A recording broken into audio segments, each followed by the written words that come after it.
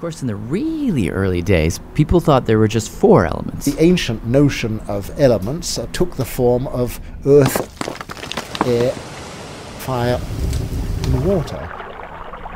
Basically, the thought that the whole world could be composed of these 4 ingredients in different ways. But then, in the 18th century, chemists began to break things down into smaller pieces, like wind became gases, like oxygen and hydrogen and nitrogen. And Earth got divided up into things like sulfur, phosphorus, iron. And eventually, chemists got all the way down to the root of it, which was the atom.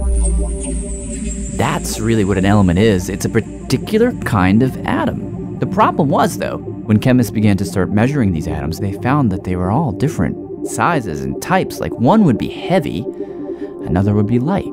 Third one would be really friendly, likes to link up with other atoms, whereas the fourth would be a loner. And they would come in combinations like heavy, friendly, heavy, shy, light, friendly, light, shy. What was the pattern? That was the question. Could they fit all of these differences and similarities into one big schema?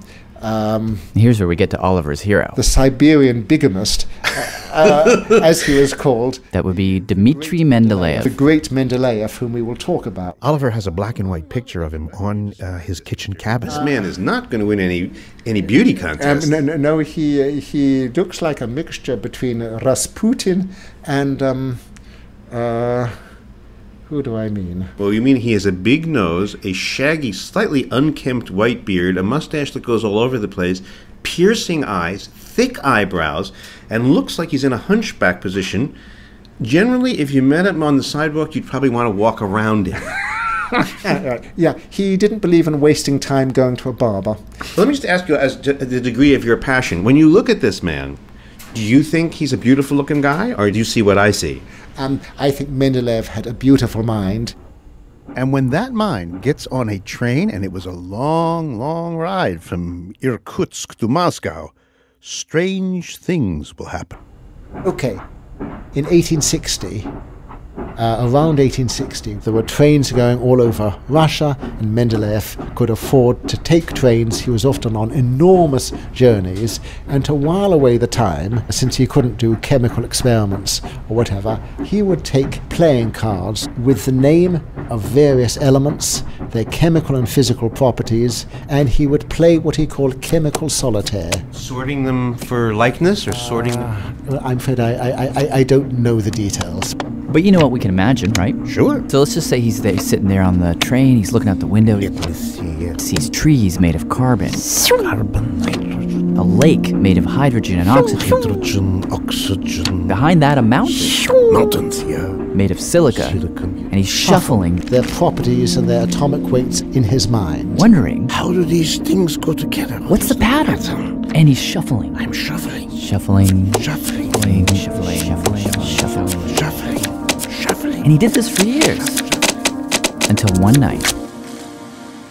This we think is true. In February of 1869, he is said to have had a dream. In his dream, all the atoms of all the elements of all the world, the fat ones, the small ones, the dense ones, the heavy ones, the friendly ones, the shy ones, they all began to dance in his mind. And then they snapped into a grid. He awoke with a vision of the periodic table, which he then wrote on the back of an envelope.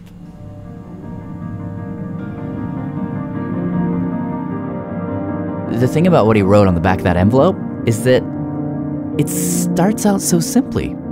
Left to right, the atoms just get heavier and heavier and heavier. Heavier. But every so often, and this is what he intuited in his dream, is that while they're getting heavier, there are other traits, like whether they're shy or magnetic or whatever, those traits repeat. Periodically change back again. And every time they do, start a new row. The properties repeat again. Out of this simple repeating structure. Very nice. Hush, Mendeleev. You get a table that you can read in a million ways.